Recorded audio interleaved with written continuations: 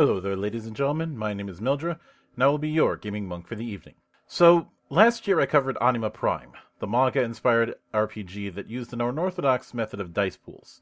While I stand by what I said in that, it was brought to my attention that its creator had posted a series of notes to a potential 1.5 edition of the game. I call it a 1.5 because it's more of a revision than an overhaul. While its initial posting was on the now-defunct Google+, I do have to thank Nautical for pointing me in the direction of an alternate source.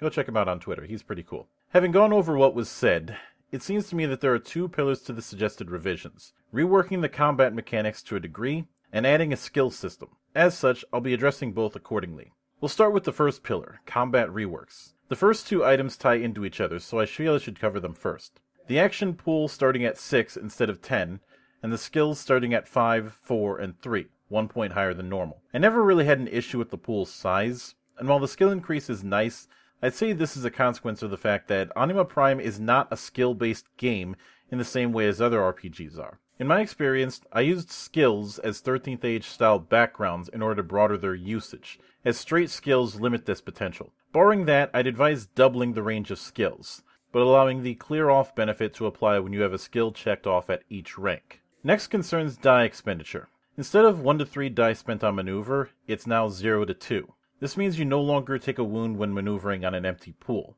Additionally, you can use up to 2 action dice to boost a strike or achievement roll. This is a definite improvement since it de-emphasizes playing action dice defensively. I would advise the option of spending boost on 2 strike or 1 charge. But what's further demonstrated in this is the rework of Catch Your Breath, which recovers half your action die, plus 1 for each level in the stamina power, instead of just 2.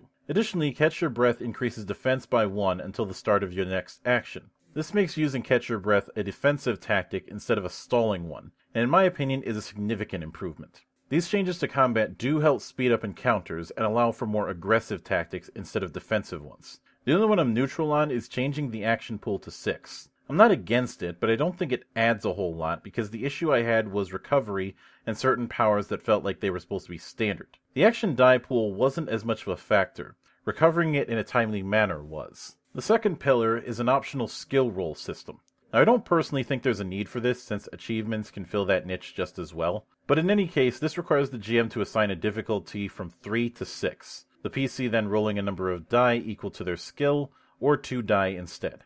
Any die faces that show the difficulty are treated as successes, with the total successes determining if you succeed and any extra effects to the roll. I've made clear over the years that I'm not the biggest fan of divorced mechanics. To put it another way, I'd rather have a unified type of die rolling than a set of separate, context-sensitive systems. While this skill system is fine on its own and isn't too different from the die roll system in the main game, it's different enough to give me pause. Moreover, I find this system undercooked.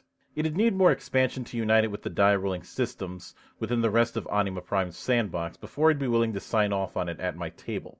Barring that, some kind of effects to make it beyond a series of successes or failures, which could range from adding action dice to the roll like normal maneuvers, making 6s explode, or something to add an element of greater risk. In summary, most of the combat changes fulfill the goal of speeding up encounters without sacrificing tactical options. The change to starting action pool is the only change that I'd consider neutral.